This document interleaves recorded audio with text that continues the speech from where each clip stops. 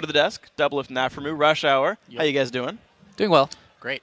So tell me your thoughts coming into that match. How do you feel coming into the game against Coast? I felt really confident because even though we lost versus XCG, I felt like they didn't really beat us. We just kind of beat ourselves through really bad decision making. But we kind of went over it and we got over those little like bumps that we had against XCG, and we thought that if we played just as well against Coast, it should be no problem. Okay, Afro, how do you feel like you guys did in this game? In this game, I felt very comfortable in lane, and I felt like everyone was confident after our team meeting discussion with Monty before and after this game. So It was really good. Everything go according to plan? Yes. All right. So what was your plan then coming into this? What were you trying to accomplish? Our plan this game was really rotational based, where we just have to go even in bottom lane, and the solo lanes have to keep Coast's assassin, they like to play assassins. Yeah. Just go even in lane 2, and just have Elise try and counter gank the Wukong wherever he's going to go and apply pressure, and that way we can get one tower in one lane, and then they can start rotating throughout the map, and then we can start grouping with our poke comp with Ziggs and just win the game after that. Cool. So I know one thing you guys talked about in the preseason, before the season really started, you said that CLG can now carry from the bottom lane because Sport's getting more gold.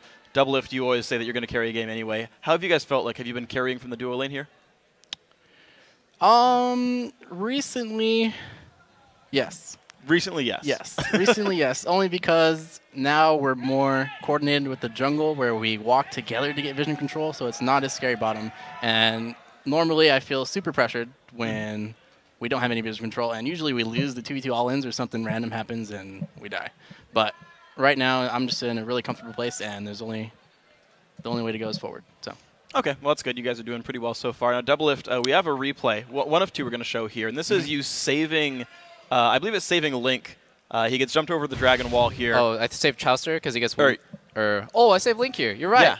Yeah, Link just got caught. His first immediate response was, "Hey guys, I'm dead." And I'm like, no, just come down. That's cool. Because I know what's going to happen right here. Leona's going to eat him, and what always happens is, like, she actually throws her ulti right here. But if she had E'd, I would have just knocked her away, like, after she was done E'ing, and there was no way that Link really could have died. And I just blocked the ace in the hole. It's really easy.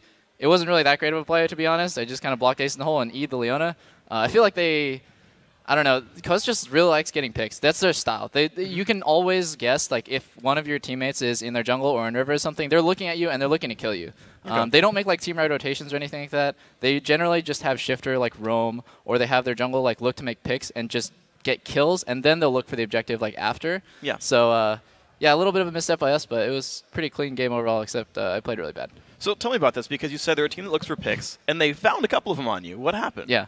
Well, the first one, they 3v1 dove us, and I knew it was coming. I'm like, Shifter's coming. Everyone knew that Katarina was coming to die bottom. That's just what he does on Katarina. That's his kind of signature move, is Shifter really loves to roam. And so we knew it was coming. We said, Link, just hide. Come counter gank this after they dive us, and I died. But it's totally fine because we got 3 kills out of it, and that set them really far behind bottom lane. And I ended up actually getting a kill out of it, too, so I didn't even fall behind. Wow. And the other times that I died, I just played really bad and got hit by, like, a trap or, like, a Leona ulti or something. And, yeah, I was just really sad when I died. What's that? Oops. Yeah, oops. Just the oops. Okay, so after we have another replay up. It's the big Baron fight where you win kind of a 3v5. Get that up on your screen. Tell me what happens here. Honestly, here we died bottom lane after Peter got caught, and we were like, we have to stop this Baron. So Nien's super far ahead, super strong, and we're like, okay, go instantly on the cat. We can kill him instantly, and then go on with Fujin right here. And Nien's just so far ahead top lane from farming, we just rolled him over after the fight.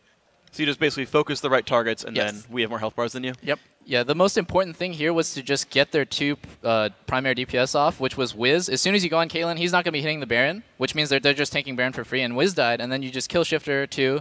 He's the reset like potential that might lose you the fight, and then there's just these 3 useless tanks walking around. It was really easy to clean up after this. When you were alone in the Baron pit, were you afraid that, like, it's going to kill you, or were you just like, I know Chowster's going to come over, I can flash over the wall if I need to? Yeah, actually, I had flash right here, and I was thinking about flashing over because Afro had just went ham on the Wukong, and I was like, if Wukong's dead, they don't have smite. But in the end, Chowster's like, hey, I'm here tanking Baron with you, so, you know, that's that Chalice synergy, dude. Chalice synergy is back. Yeah, it's back. How's it been playing with that lineup again? Chowster is amazing, dude. I really like playing with Chowster. Obviously, he's more like, he's a friend first, and then he's a teammate second. Like, I really like just hanging out with him and talking to him. And obviously, he's an amazing player. Like, he's played really well throughout this whole time. He provides, like, really good analysis. And another shout out for Monty, because he really helps us, like, get our shit together for, That's fine. For these games, we really need him to like drill into us like when to ward, how to ward, stuff like that. Just really basic stuff, or else we just kind of fall apart. Well, I'm glad that you guys are still learning the basics here in the LCS. Good job, guys. Now, Aframu. All right, next matchup, C9 versus TSM. Where's your money lie? C9. C9 is just really good at objective control, and I do think that C9 has the better lanes. Double?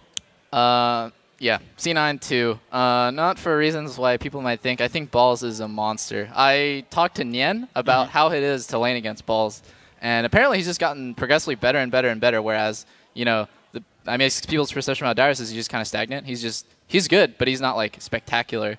Okay. So Balls is now actually just carrying his team on his back, and I expect that to happen again. All right, well, guys, thank you very much for your time. Congratulations on your win. We'll see you, of course, next week, and maybe you can keep your winning streak going. Guys, we got the game going on. Let's send it back over to Riv and Jat for the